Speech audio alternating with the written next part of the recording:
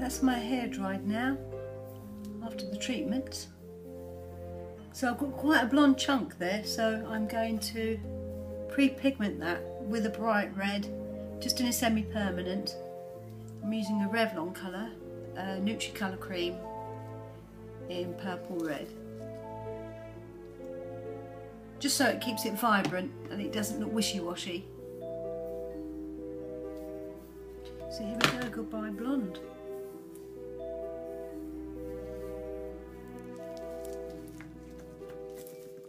So I've sectioned off the blonde. Goodbye blonde.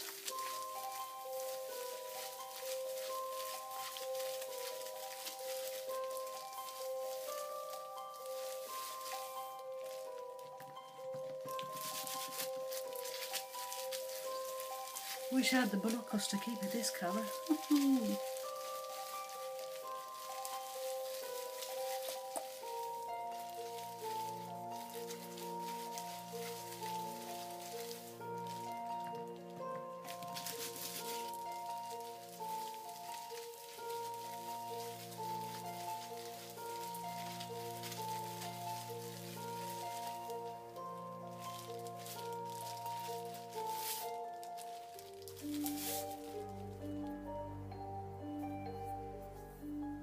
That's that part done.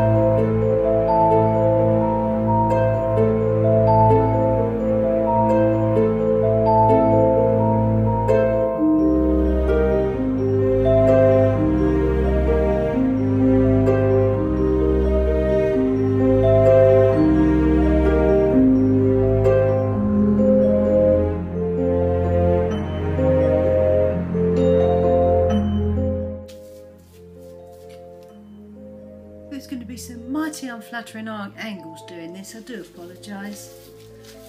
I'm dreading watching the playback. What with the lighting being atrocious and the face pulling. Ooh, oh, ooh.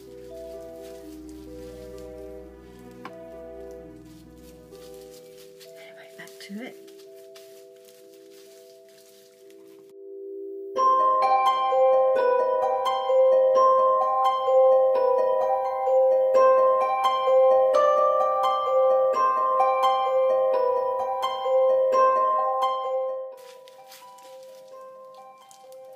For the last piece of hair, the hair that I've pre-pigmented, which is bleach underneath, People seem to forget that if they've bleached their hair then dyed it back to brown, they suddenly think it's got the strength of brown hair again, natural brown hair, but it hasn't. So what I'm going to do, I'm going to mix some water in with the colour and just put it on for the last 10 minutes because it's extremely porous. It doesn't need full strength peroxide to make it work. So I'll be back when I've done that.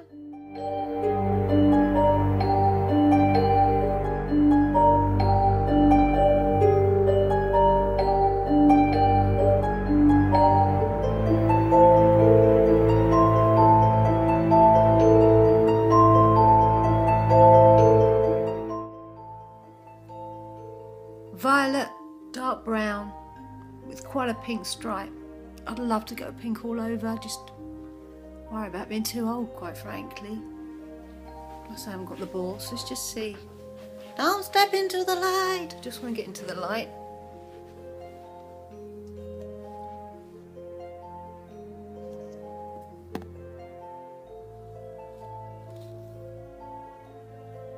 Should be in the light.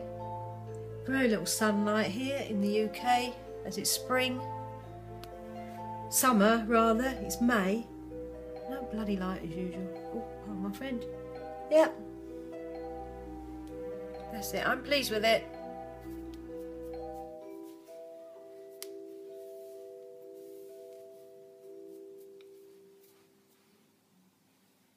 Thanks for watching.